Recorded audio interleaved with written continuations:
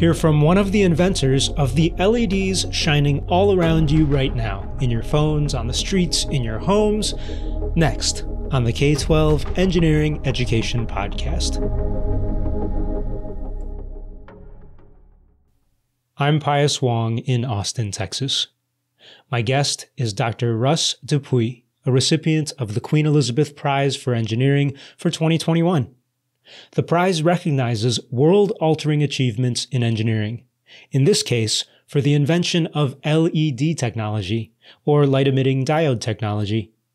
Dr. Dupuis played a direct role in its development since the 1970s. He spoke online from his home near Georgia Tech. Dr. Russ Dupuis, officially welcome to the K12 Engineering Education Podcast and the Engineering Word of the Day podcast, where our engineering word of the day is going to be LED.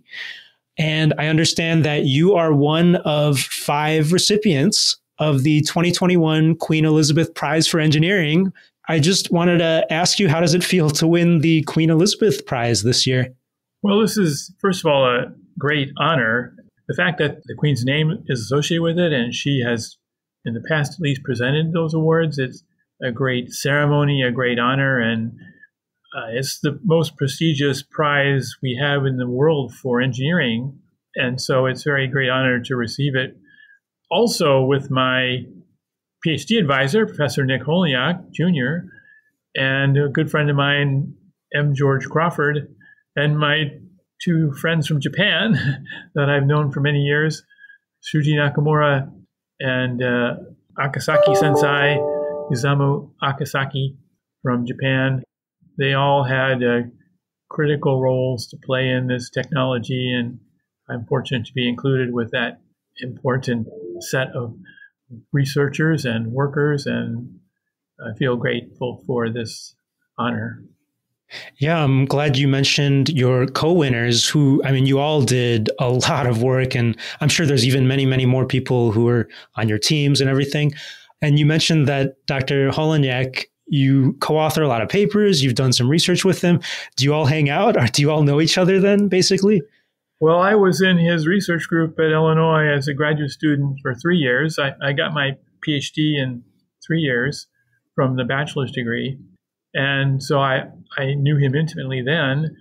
And fortunately for me, after I left the University of Illinois with my PhD, a few years after that, more like 10, I suppose, we started to collaborate again on a research problem. So I had a chance to work with him again as an engineer, scientist, when I was working at Rockwell International. And then we also were able to do some things together when I was at the University of Texas at Austin as a professor. But I get back to Illinois at least once a year because that's where my family is from. And I always try to get to Urbana to see Nick. It hasn't worked out well this year and last year because of the COVID. In fact, I was there in Chicago in February of last year, 2019. I saw him then. But I was also back in the era of COVID, February 2020, and I decided not to go to see him because I didn't know if I was carrying it. So wow. Early February, I was going to go there, but I said, no, I don't want to even take a chance. So I flew home, and then Georgia Tech shut down the labs on the 13th of March. So we stopped our research then. Yeah, that's always a topic of conversation with people I'm talking to for this podcast. And are you able to conduct the research the way you normally would these days? Yes, my lab is back in full operation now. My students are here, my postdocs are here, my engineer is here. So we're functioning. Of course, things tend to be a little slower because just getting orders placed has an extra time constant. Because of the fact that people are not all working in a coordinated space and time. So some things get delayed. Fortunately for us, all of my team has been safe. We haven't had any COVID positives. We get tested every week, once a week. So we're keeping track of this carefully. Well, that's good to hear because I know that you and your team does a lot of good work. And before I get too deep into COVID, I do want to talk to you about, this great honor that you have won with your co-winners and the technology you helped develop. But just starting out really broadly, could you make a case for why LED technology is so important for all of us, for humanity, why it deserves this kind of recognition? Well, as you well realize, this technology has evolved now over at least 60 years. My PhD advisor, Professor Holniak, made the first visible LEDs in 1962, basically. Mm-hmm. So we've been hard at work on this for a long time.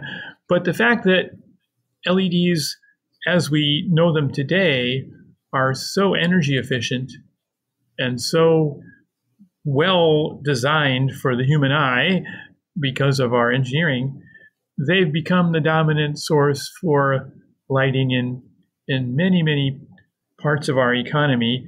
Soon, of course, I think there'll be a big effort to remove all of the fluorescent lighting in the buildings in the United States and replace them with LEDs. But any new construction today, any new building, any new parking garage, any new sports stadium, any new subway station is going to have LED lighting because of the energy efficiency of those products compared to any other light source we know of today. And in fact, Professor Holniak showed by simple physics arguments that the LED is an ultimate lamp. It is the direct conversion, essentially, the direct conversion of electrical current to light with, in a well-designed device, nearly 100% efficiency. So it's remarkable that the technology has moved so well and so fast, really, although 60 years sounds like a long time. But once we got to the point of the performance of more or less 10 years ago, the adoption rate dramatically increased. So most of us recall the days of calculator displays and even watches had red LED displays. So that was a slow curve where people's lives weren't impacted. But I think when they started to appear in traffic signals, people started to recognize that's pretty remarkable.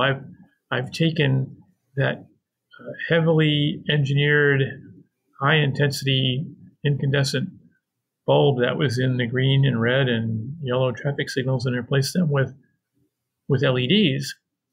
And they were bright enough to see in the sun. They were bright enough to see, under all sorts of lighting conditions. I think in many cases, people first recognized how well those devices worked when they saw them in traffic signals. Do you think that LED tech deserves more recognition as part of helping our environment, that whole movement to reduce energy consumption and all of that? Well, that's, I hope by now, obvious. I mean, that's one of the elements of the prize being given to the LED workers, the energy efficiency.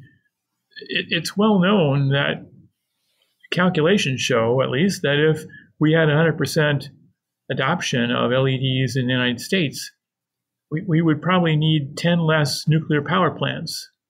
And there'd be many gigatons of carbon dioxide not emitted into the atmosphere from power plants that are using fossil fuels.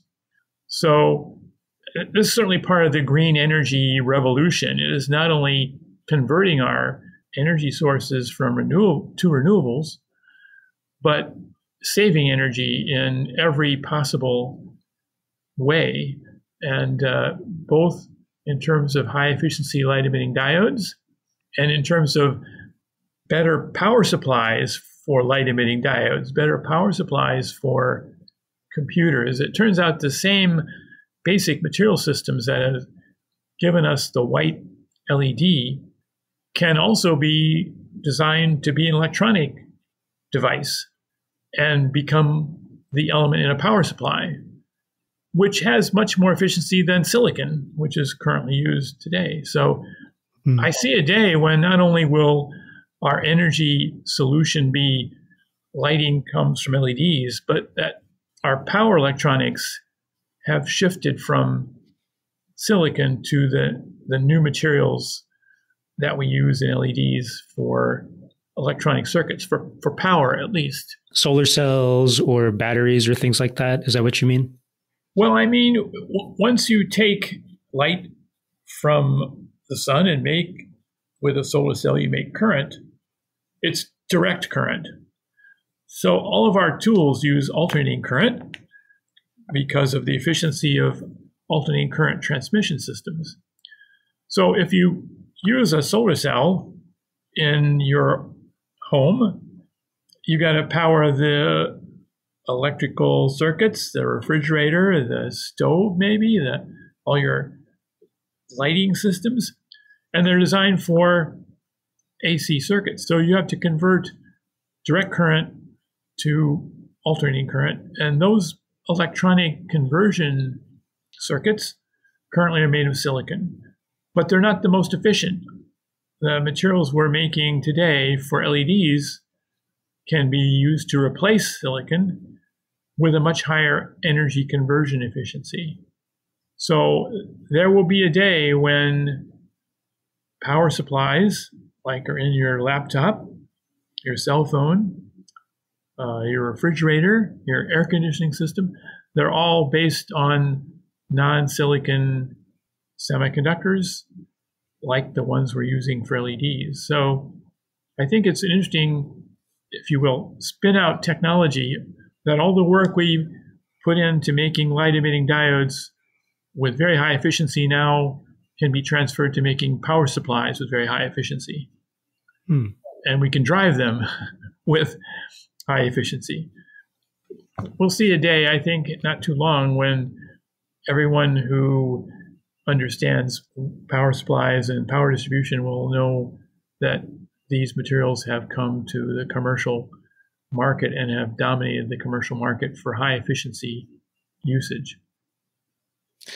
I know that you helped develop thin film technology that was necessary to make these semiconductors that are going into LEDs. And you even mentioned doing some work with Professor Holoniak at Rockwell, all of that in your past. So what was your first, I guess, exposure to developing LED technology? Well, actually, when I was an undergraduate at the University of Illinois, I had a senior level class with Professor Holoniak, and he was a very dynamic lecturer, had a lot of interesting ideas to share with us. And he one day brought a sample of an LED to class, one of his early LEDs, and he put it in a dewar of liquid nitrogen that cooled this device, and suddenly the whole dewar lit up with bright red-orange light. So what was a sort of faint red speck became this gigantic light source that sort of lit up the region around this dewar. So it became quite interesting to me to what was going on in the physics of that. And fortunately, I was able to take a second class from him and learn more about this. And then when I decided to go to graduate school, I asked him if I could join his group. And fortunately for me, he said yes. And so I joined his group. So I did my PhD, my master's and my PhD work with him. And our whole group was working on light emitters, mostly on visible light emitters. We actually made the first high efficiency yellow light emitters, but they were rather crude devices. And it took a lot of work to commercialize that, which George Crawford, who is one of the other winners, one of Nick's students actually, developed when he was at Hewlett-Packard. So I've been working in LEDs since 1970, directly or indirectly. Wow.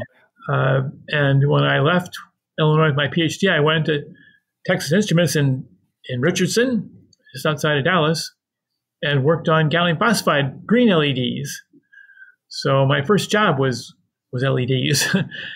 And I left Texas Instruments in 1975 and went to Rockwell International in Anaheim, California, to work on this process that we use today for growing these thin layers. Harold Manasevit, who's a chemist at Rockwell International, had developed a process in 1968 for growing semiconductor thin films that was somewhat distinct from other technologies in the research space. And I came there to try to develop it and understand it and push it farther.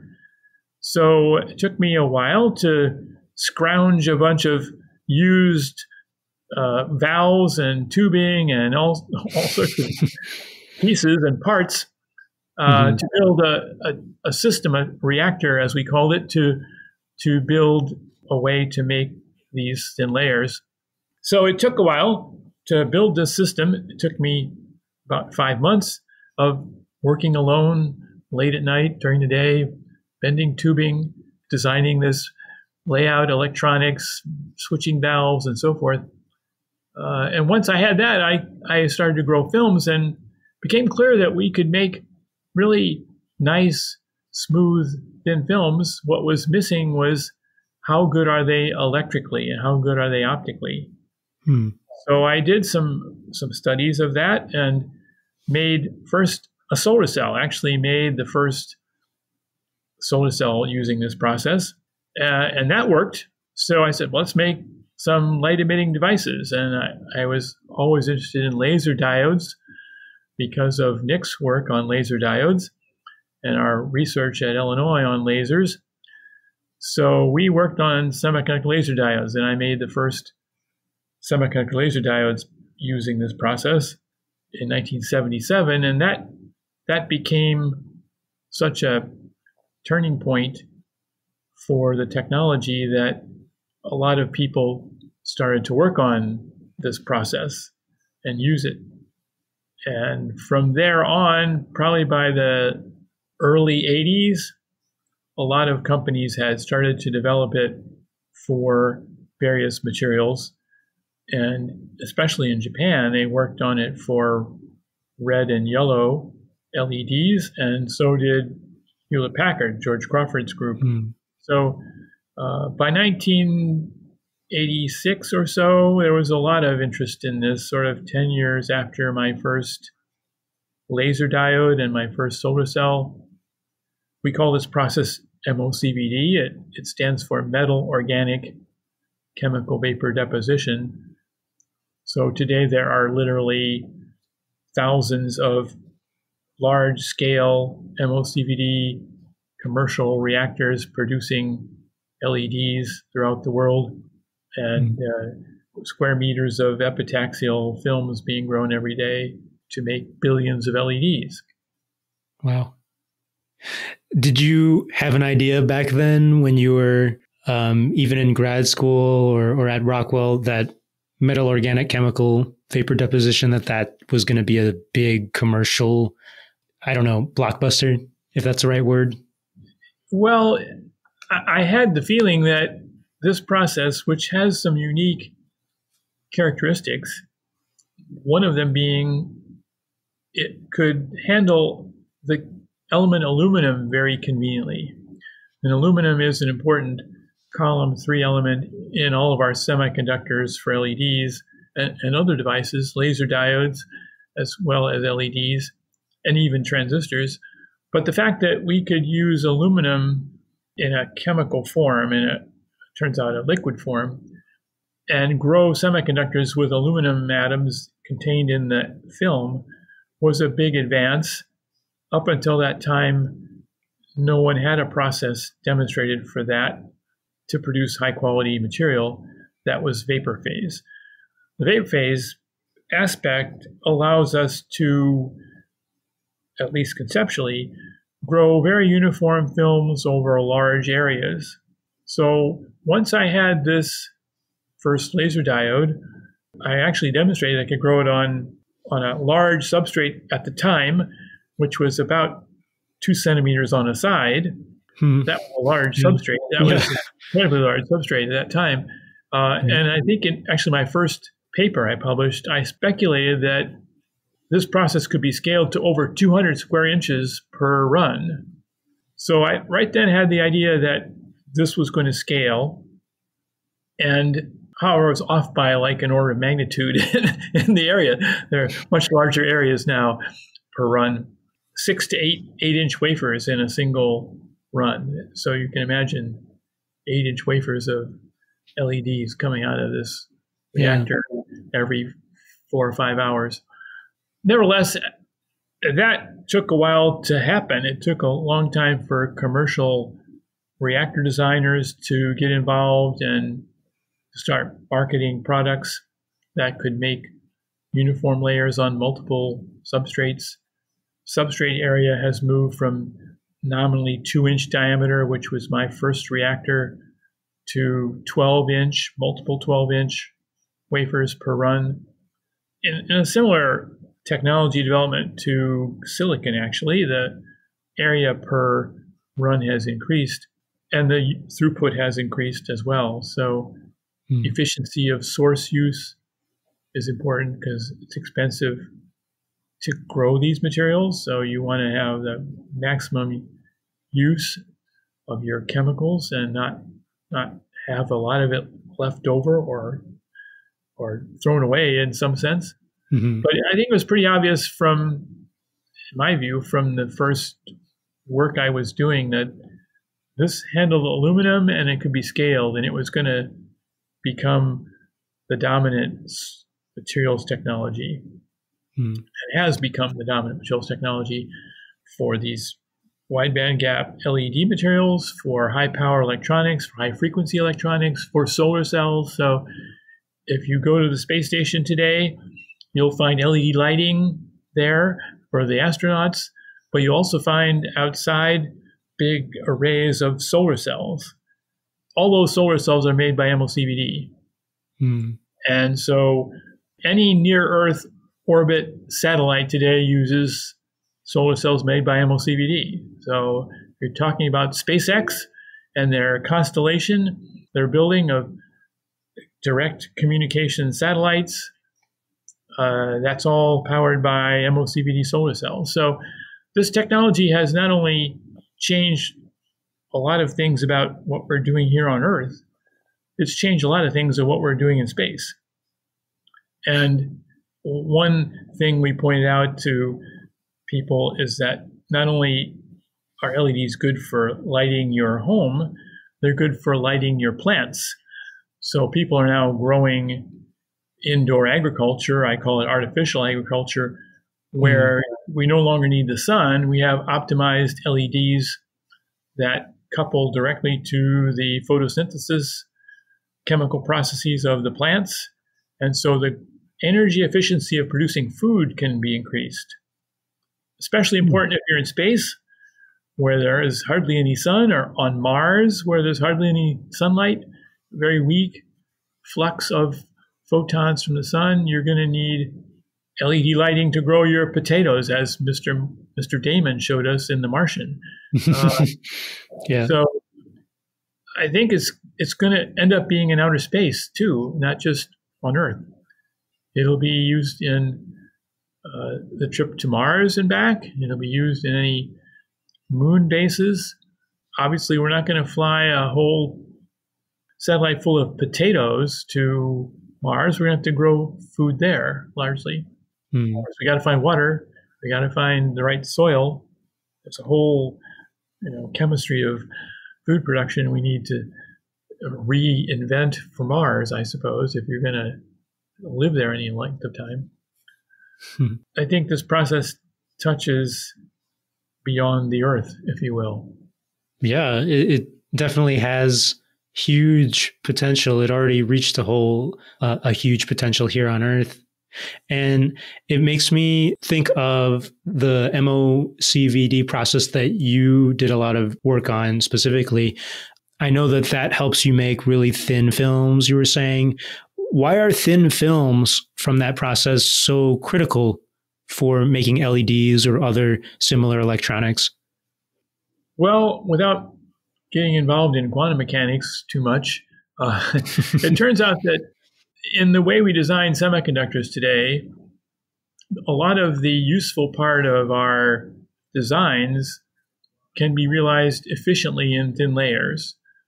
So in the case of LED, your goal is to take electrons that come from the power supply and recombine them in such a way inside the semiconductor that they emit photons. So this energy conversion process where we take an electron at high energy, take some of the energy away in terms of a photon, the electron continues on in the circuit and goes back to the battery or power supply and comes around again. It's sort of like pumping up water out of a well. You pump it up and it flows down. That process of light emission is more efficient if you can confine this electron spatially in a certain region of the device where it changes from positive type conduction, we call p-type, to negative type conduction, we call n-type. So an LED is basically a p-n junction, p-n being positive and negative.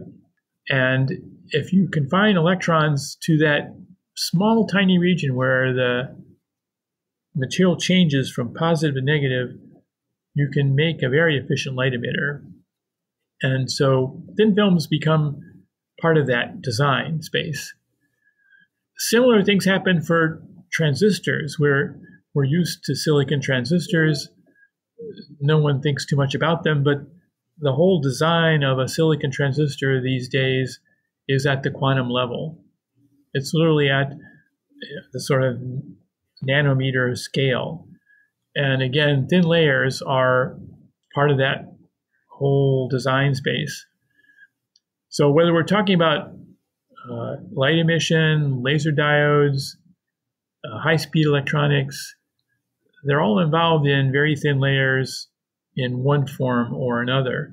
A solar cell is a little different type of design, but there are thin layers in the solar cell as well, because it turns out today, if you would ask Elon Musk about his solar cells, he'll tell you they are 3-junction solar cells, or maybe 4, depend on what he's using, but probably at least 3 junctions. So it's a stack of 3 p-n junctions stacked one on top of the other. It sounds bizarre, but it turns out that's important to get high efficiency. And between each of these p-n junctions, there's a very, very thin layer that allows current to flow across the interface. Mm-hmm. Again, critical part of the device design is this thin layer.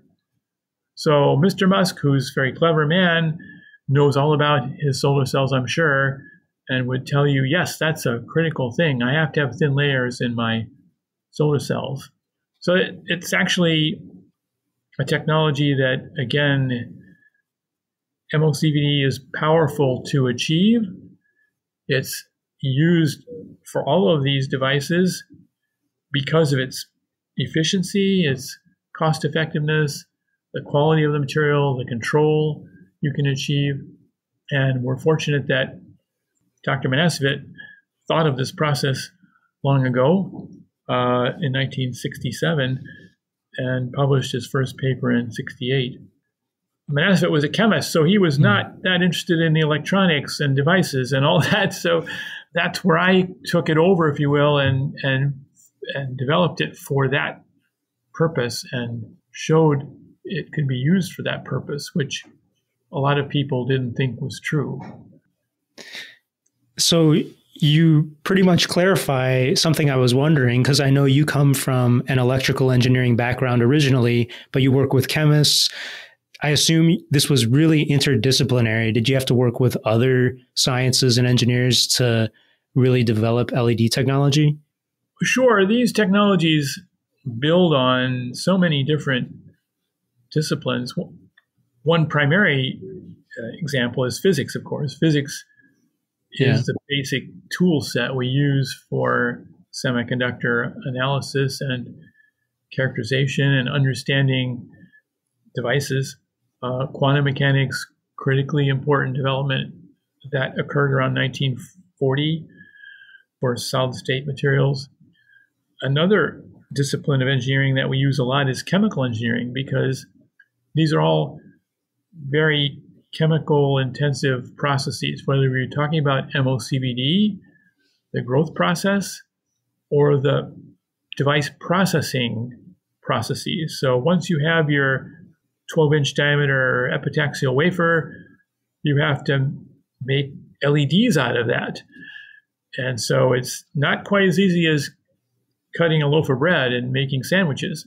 There's a lot of things that have to be just right, a lot of chemistry that has to be just right to do that efficiently.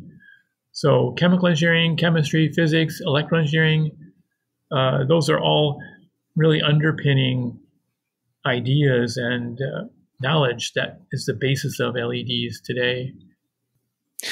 And I have a language question as well, not to get too into the weeds, but I understand that MOCVD sometimes is referred to as metal organic vapor phase epitaxy. And that sounds very jargony as well. Is there a reason to use one phrase or another? Is that accurate that they're the same thing? Well, here's what I understand from talking with Dr. Manasevit when he first developed this process. He was looking for a process that could deposit films of all kinds, not just epitaxial films. So he had the big picture in mind. And so his version of this name came from two aspects. One is, at the time he was doing this, he was trained to be a metal organic chemist. He got his PhD in organic chemistry using metal organic compounds. At the time of this work, the chemists referred to this whole field as metal organic chemistry. As time went on, they changed it to organometallic chemistry. So they put the organo part first and the metallic part second. But Manasevit was interested in the metal part, right? And so metal organic came first. He wanted the metal. He didn't care about the organic. That's just exhaust rubbish that he doesn't need. Other chemists like the organic part. So they're thinking more about organic. So there are two versions of this name, metal organic and organometallic. So you can talk about MOCVD or OMCVD. So you'll see both. Then there's the issue that I brought up. Manasevit wanted to consider this a universal deposition technology. Epitaxial films, polycrystalline films, amorphous films, whatever you need, I got it here. One size fits all. When people started to grow semiconductors, they wanted to make epitaxial layers. So a subgroup of the practitioners of the art decided they were going to change the name to VPE, vapor phase epitaxy. So you have actually four names for this technology, depending on where you came from. Okay. And my view is Hal had it right. Manasevit had it right. Why change the name? It's like suddenly someone says, oh, I don't like the word sun. Let's change it to balloon. What did you learn by changing the name to balloon? Well, it's round and it's yellow. It's like a yellow balloon. Well, you didn't learn anything by changing the name. So again, it depends on where you come, almost which country you come from. Oh. Because the tendency was to adopt one or the other of these different options. But I think today it's almost universally called by MOCVD. Mm-hmm. It's, if you Google it, you'll find all of this technology, and a lot of people in China, in Singapore, in Taiwan, in Japan, in Russia, in the European countries, in the United States, and Canada, all using MOCVD. But other places will still use those other versions. Again, it's the same thing, the way we practice it today. Same chemicals, same goal. But Manasevit had a bigger picture in mind when he chose his name. Thanks for clearing that up. No, that is helpful for me. And I wanted to ask you a little bit more about your pathway to all of this engineering. You already mentioned that you studied engineering at the University of Illinois at Urbana-Champaign. A lot of people know UIUC has that reputation of being one of those top tier hard engineering schools. I'm just curious, what was studying engineering like when you first went through it? Was it hard? Was it easy? Were you the type of person to just know exactly what to do all the time? Or I'm curious. Well, I'm from a farm in Illinois. It's only 80 miles south of Chicago, but the township that I was raised in, where our farm is just basically farms. There's no village, there's no town, it's just farms. The whole township is farms. So we went to school to the township nearby, and it was a very small high school. My graduating class had 36 people in it. And remember, this is a baby boomer time. So this is after World War II, the baby booms had come along. And one of those 36 was my twin brother. So, that was even smaller subset of people. And then my brother and I both applied to the University of Illinois and got admitted. My brother was a veterinary medicine student. He's a veterinarian in Illinois now. And so we moved from high school with 36 in our graduating class to 36,000 in Champaign-Urbana. Yeah. So you can imagine the sort of quasi-shock being raised on a farm in a small farming community with the town where we went to school had 650 people in it. Fortunately, we were both good in our classes, and so I got admitted to Illinois, and so did my brother, and we plugged ourselves in and got busy and worked hard. So I was fortunate to choose electrical engineering sort of accidentally, actually. I was interested in physics and math and chemistry, but one of my cousins had a friend who was going to University of Illinois in electrical engineering. So he was several years older than I was, and so I talked to him, and he told me some of the things he was learning, and I thought, well, that sounds nice, sounds interesting. And so I applied to EE and got admitted, and so I was lucky, if you will, to randomly walk into electrical engineering, and then randomly walk, if you will, into Nick Holonyak's classroom and discover this whole new world that he was describing to us.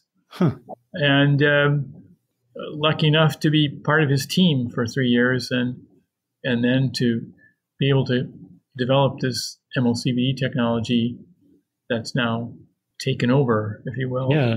We talk about compound semiconductors, production-wise, it's almost all MOCVD, certainly for LEDs, for mostly lasers, for most of the high-frequency electronics. Today, everyone is thinking about driverless cars and self-driving vehicles, and we're all actually hoping that happens soon. We just had a 100-car pileup outside of Fort Worth, as you know, and if those were self-driving cars, there would have been no accident. No one would have gotten hurt. No one would have gotten killed. There would be no fender benders because the cars are communicating with each other. They're constantly scanning their environment, and all of that would not happen. So at some point, this whole technology we're talking about, MOCVD, light-emitting diodes, laser diodes, sensors, are going to be in those vehicles, and it's going to save a lot of energy in terms of transportation power. It's going to save a lot of lives, and people won't be run over by cars at night or have accidents when they fall asleep, hopefully. And these kind of snowbound, icebound accidents won't happen either, because the car is going to know it's icy out and probably won't let you go fast. Won't let you move along at 30 miles an hour. You got to move at 3 or less, right? So it'll be interesting to see this transition. I think the world is not only going to save energy, but they're going to save lives using this technology. And of course, it already saves lives in many ways. I know, for example, even in the 10 years ago or longer, this LED technology had been brought into Sri Lanka and Ceylon and remote parts of India where they don't have convenient electrical service. And so people use gas, propane, lighting, and that caused fires and people died. And now you can use a simple solar cell outside during the day and a battery and light your home at night so that children can study, people can cook, people can even watch TV with their battery-powered devices, charge their cell phones. So even that, while it's a small scale in terms of energy, it's a big effect in terms of number of people who benefited from it. Just having LED lighting with a local solar power system to power your lighting at night. Same thing's true for fishing boats, right? They need power on fishing boats and for lighting and things, and for people to do their homework, they'll do their business, to do shopping, to do cooking. I'm glad you started talking about these modern uses of LEDs, and it sounded like you had ideas for the future in terms of safety and space. Is there more work that has to be done to improve LED technology to achieve all these things? Well, we have before us a great array of people working on this problem. But yes, there is more efficiency we can probably achieve in solid-state lighting, especially in the green spectral region, because those materials are not as well developed as, for example, for blue. And green is obviously important for a lot of things, but at this point, I would say the biggest improvement that's needed is in the ultraviolet and in the non-visible light-emitting diodes, where we can use them to, for example, sanitize surfaces, sanitize water, sanitize air. The COVID crisis has brought forward the fact that our environment is one of our enemies in terms of how we use it and how it's a fertile spreading vehicle for viruses. And as people get closer together, the population increases, the transportation opportunities increase. In 1918, when we had the influenza deaths, people weren't traveling by air, moving around the country. You had to get on a train or a horse to move around the country. And so having your environment safe is a critical feature of the new COVID world. Of course, it hasn't been suddenly we have a problem. We've had a problem, but it hasn't been addressed well because of the cost. If we can bring the cost down for UV lighting from LEDs at the right performance, we can purify air inside every building and inside every school. We can purify the water in every person's home water supply. We can purify surfaces that might be exposed. During this COVID crisis, I bought a little UV LED-driven case for my iPhone, and you put your iPhone in the case, close the lid, the UV LEDs turn on, and it kills all the viruses on your iPhone. Whoa, what?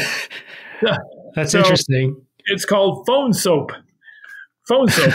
And phone soap basically uses light to deactivate any pathogens on your phone. But they're not UV LEDs, I guess. They are UV LEDs. They're okay. Expensive. Well, they're low power. We need to get to the level of high power to get to the commercial industrial scale application. So if you go to any water plant in any civilized city in the world, you'll find ultraviolet lamps killing bacteria in the water. Those ultraviolet lamps are not efficient. They're old-fashioned, similar to the fluorescent lighting we use in our classrooms right now. And if we replace those with LEDs that are efficient, again, power energy saving is going to happen. Replacement costs go to nearly zero because the reliability is so good. So again, you have a big win in terms of safe water, safe air, safe surfaces. If you had, for example, in school, there's a certain wavelength of light that will kill bacteria, but humans are not sensitive to it. It doesn't cause skin cancer. It doesn't impact your retina. So you could have a floodlight of this wavelength in your schoolroom, and it would kill any pathogen that's on the children's desk or books or pencils, potentially. So these are new application spaces where if everything goes well, and we have a lot of smart people working on this, so I think it's going to happen, and a lot of market pull, we're going to find that MOCVD, UV LEDs are everywhere as well, and people will be healthier and safer for it. If a young person today is interested in solving some of these problems or is interested in MOCVD, UV LEDs, all that stuff, what would you recommend they study or work on to try to go on this path? Do they have to study electrical engineering? Well, as I mentioned, there are several disciplines that provide inputs to this technology. Electrical engineering is one, primary one, I would say, but underpinning that is chemistry and physics. And then there are the sister engineering disciplines like chemical engineering, industrial engineering, mechanical engineering. A lot of our tools that are used for this semiconductor-related processing are critically designed by really good mechanical engineers who understand how things work. Chemical engineers who understand the chemical processes that are involved. So there's several vectors, if you would, to get, or pathways to get into a contributory role so you can make an impact. Obviously, the basic idea is understanding mathematics, physics, chemistry, and from there you can build the other parts of this knowledge base that you need to design the tools, design the devices, to design the products that are going to be needed for people to conveniently use these materials and devices in their homes and in their lives, businesses and communities. Thinking back to where you came from in Illinois, to all the different achievements you've had so far, I'm sure you've traveled all around the world. Do you have any last advice, I guess, for people learning engineering today? Is there anything you might have done differently or something you wish you could do today that you would urge other students or young people to pursue? Well, I have just one comment about that. When I was in electrical engineering at Illinois in graduate school, because of what we were doing in Nick's laboratory, I decided I should take a chemistry class in physical chemistry. And so I did that, and I think it helped a lot. So I would say be open about where you're going to poke around in this general field. Take a chance. Take a walk on the wild side. Take a little walk off the pathway and see. I took a lot of math classes, complex variables, and those kind of things, because you never know what you're going to discover. That's a lot of poetry about that. Leave the path and discover something. And so take a few chances. Of course, you can't spend all your time wandering in the flower patch. You've got to eventually go back and start producing something, start focusing on the core you need to get a job, in quotes, to make an impact. So be open to other ideas. Dr. Crawford, who's one of our winners, as you know, got his PhD in physics, but he did his PhD work in Nick's laboratory as an electrical engineer. Mm-hmm. And then when he went to Monsanto to work on LEDs, he had this incredible background that was almost custom made for this kind of work. So be flexible, be open. Most importantly, find something you're excited about, because after working on this problem, if you will, for 50 years, if you're not excited about it, it's not going to work out well for you.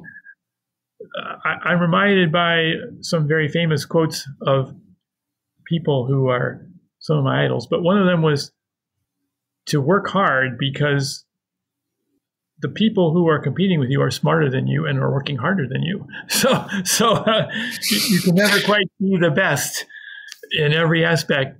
So if you're not pushing yourself, there's other people going to be there first. And in this field, I'm going to say competition is useful. It's part of the way humans have advanced their societal situation. Obviously, wars are not good, but competition, friendly competition, is good. It drives us forward. Most of us like to succeed if we're playing a board game even, let alone trying to bring an idea to a commercial product that changes people's lives. And fortunately, I was involved in some of that kind of work that changed people's lives. It took a lot of work. I say there were long nights building things by hand. Fortunately, as a farm boy, I was used to building things by hand and working long hours. So that's part of it, is being devoted to your ideas. Thank you to Dr. Russ Dupuis, electrical engineer, co-inventor of LEDs, and co-winner of the Queen Elizabeth Prize for Engineering this year. The K12 Engineering Education Podcast is sponsored by my creative studio, Pios Labs, in Austin, Texas, where I work on several projects in engineering and education, like podcasts, educational technology, professional development, STEM curricula, and more. Follow Pios Labs on social media for latest news. That's PIOSLABS. This podcast is possible thanks to brilliant people donating to the show on Patreon each month. Help me continue the podcast. Donate to the show at patreon.com/PiosLabs and get some perks when you do. Visit the podcast website for show notes, links, transcripts, and more. Go online to k12engineering.net. That's K12 engineering.net. Thanks for your support, listener. Especially with all the crazy that's happening, I'm grateful you're still into hearing about engineering and education with me. So, listener, until next time.